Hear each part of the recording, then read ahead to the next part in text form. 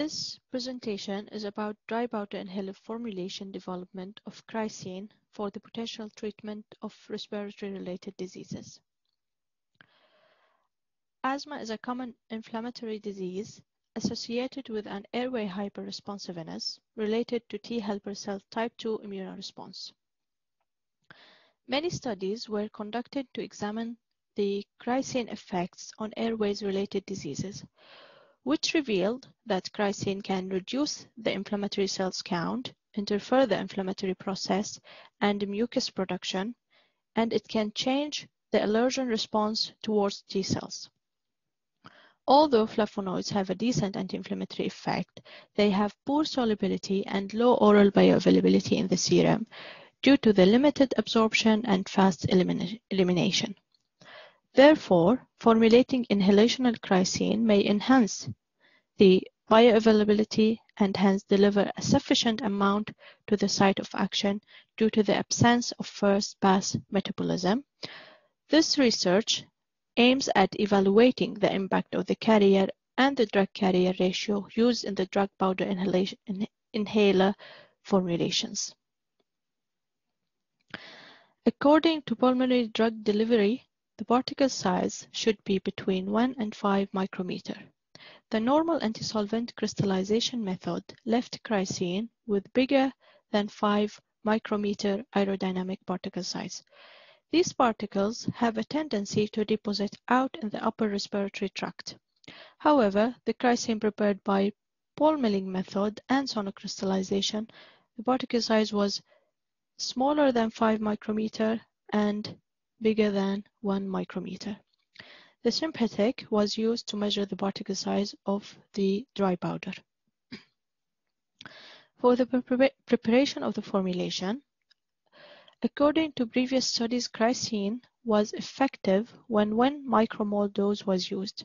Hence, a 5 micromole dose, which is equivalent to 1.271 milligram, was used to deliver a sufficient and effective amount of chrysin to the lungs. The drug-carrier ratio can affect the FVF results, as previous studies referred to an increase in the FVF by increasing the drug amount to the carrier. Therefore, two different drug-carrier mixing ratios were used, 1 to 67.5 and 1 to 10 ratios. On the other hand, the carrier particle size and the morphology have an impact on the TPI distribution profile. Thus, two different carriers were used, the lactose and the mannitol. The cyclone vortex mixer was used for the mixing, and the mixture was left in the desiccator to rest for 3 days before the uniformity study. 10 samples were taken from various levels of the mixture. Every sample was dissolved in 10 ml of the HPLC prepared mobile phase and analyzed using HPLC. The relative standard deviation, the RSD, was then calculated and the mixing method was approved when it was less than 5. The drug aerodynamic characteristics were tested using the NGI. Each sample, 3 runs have been performed and analyzed using HPLC. Then the Copley data analysis software was used to analyze the total delivered dose, FPD, FPF, GSD, and MMAD.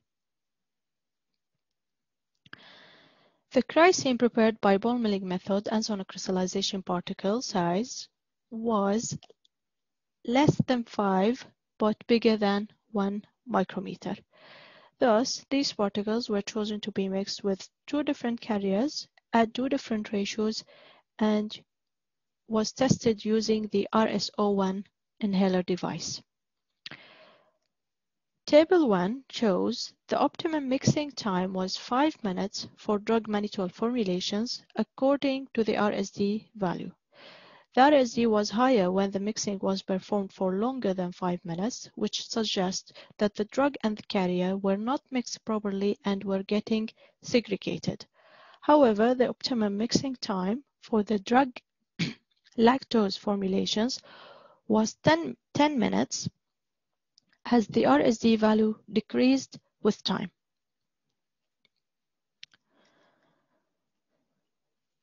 The chrysin aerodynamic behavior, which is the FPF and the MMAD, are presented in Table 2 for ball milling samples and sonocrystallization samples.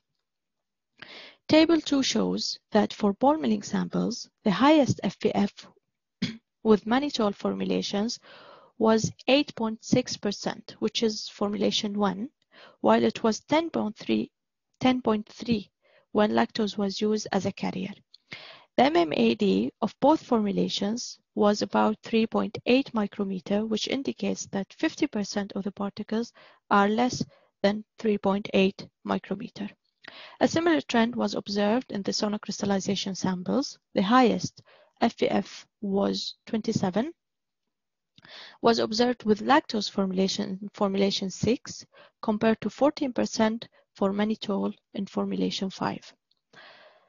With MMAD of both formulations below 2.6 micrometer. The data of the deposition profiles of chrysin demonstrate that the formulations F5 to F8 had higher deposition profile than formulations F1 to F4 at same flow rate. Also, the results show that MMAD for formulations F5 to F8 was around 2 micrometer, lower than F1 to F4 formulations, which was around 4 micrometer. These findings agree with the previous study showed that the particles produced by ultrasound comparing to the ones obtained by spray drying or milling are more suitable for inhalation application and have a better aerodynamic behavior.